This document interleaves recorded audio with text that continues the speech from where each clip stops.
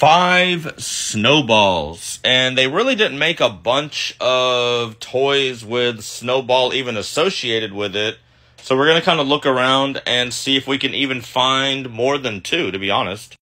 So the one that I thought about right away was the Snowball right here on top of Marge's head. This was part of the McFarlane family series, so number 1. And I'm assuming on the Hamilton sculptures, there's going to be probably a few snowballs just kind of, yep, there we go. So we have snowball number 2 right there. Let's see where else. Maybe 1, yep, there we go. So we have snowball number 3. Any other snowball ones? So no other snowballs on the Hamilton sculptures, but at least we have 3 so far.